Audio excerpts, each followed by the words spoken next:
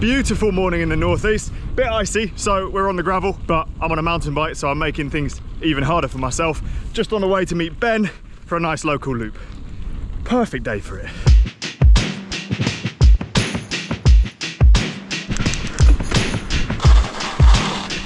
Skills. Morning. Hey Ben, tell the camera what you just told me. I thought I'd cut out the hill by car and park at the top of the hill, but then realise at the end of the loop I'm still going to have to go up the hill to get to my car with you. It is a circle. Yeah. I'm on the slowest bike in the world, so yeah, no, but you'll be towing me up the hill. I bunked already. Only been 5 minutes.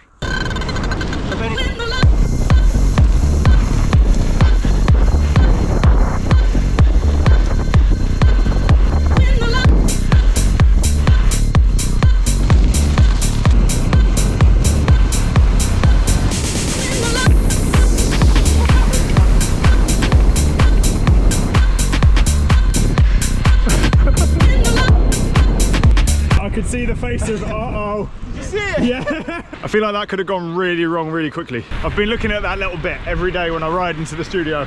Like, shall I ride up it? Is it too steep and will I fall off? You've answered the question for me, thank you. You're so close to falling off though.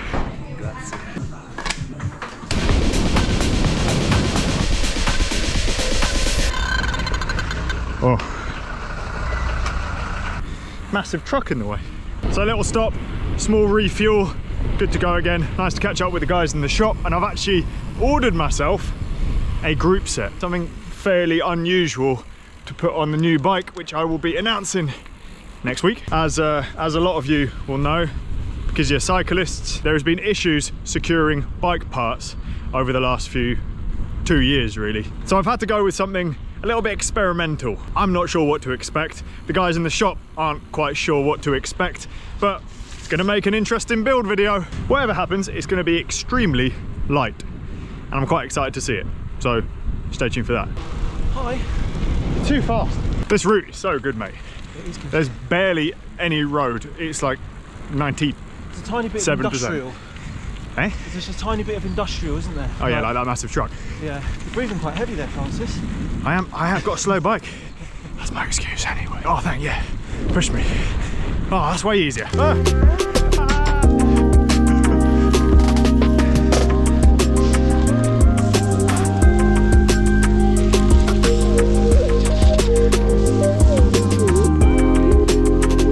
That was a big dog, Ben. That was big, but he was slow. So I felt safe. Oh, I'm so out of breath this ride. It's supposed to be an easy ride.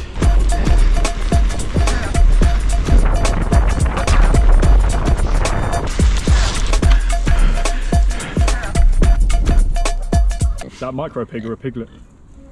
It's a micro pig. Definitely a micro pig. They are, aren't they? We're going to be here for like 20 minutes now while Ben enjoys himself. Oh, they are sweet though, aren't they?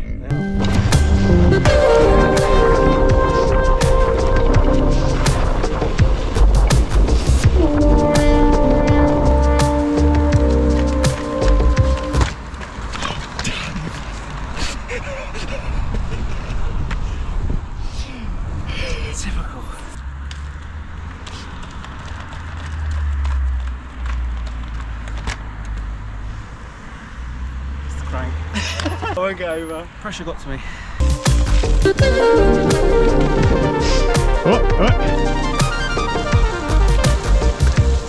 Keep going. Give me my bike back. Don't want to be left with this. It's too big. Seat's too high. It's gone. Remember that climb I was trying to avoid? Yeah. It's by driving to it. Yeah. Now we're riding to it. Yeah. Thanks, mate. Kind of made that last climb unnecessarily difficult by trying to do wheelies up it. Ben is very good at wheelies. I wish I had 10% of the skill that Ben did. He's got some serious bike control. Feels good to be back out on the bike for a proper ride and not just commuting to the studio in town. Definitely needed that to rejuvenate my love of cycling again after a few days of just feeling a bit really demotivated. Sometimes you just need a nice ride where you don't look at your head unit, you just go and enjoy it. And that's what today was.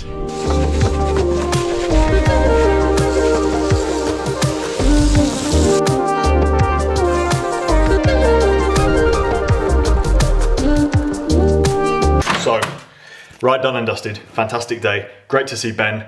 Fun times. My legs are very sore from doing all those wheelies. Bit of an announcement and future plan thing to talk about. I'm soon going bikepacking again, and I'm gonna take the camera with me. I was actually having to fly out in a few weeks' time to Spain anyway to do some filming with a professional cycling team in Calpe. So it kind of made sense to just get earlier flights, do a big bikepacking trip, and then finish at the location where I'll be doing the work stuff. So that's exactly what we've done. We've planned a 3-week-long trip from Alicante all the way down the coast to Malaga, north a bit, inland, and then all of the roads there right up to Valencia, and then looping back around. So this should be taking in some of the best cycling roads in Spain, which I'm very excited about.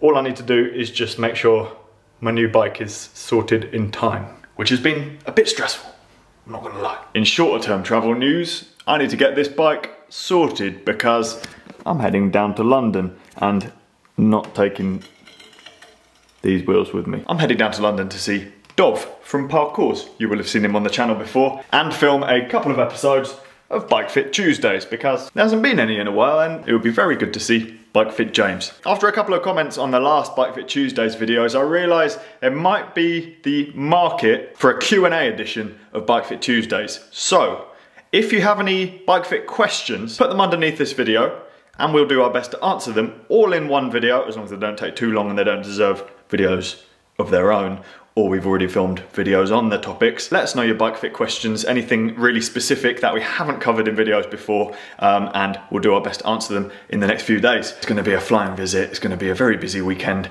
but hopefully worth it. Isn't it so annoying when you've got two different sets of wheels? One is aligned perfectly with your disc brakes, and then you put the different wheel set on, and then it's not aligned anymore, and it just makes that zing, zing, zing noise that you just heard. First world problems, I guess.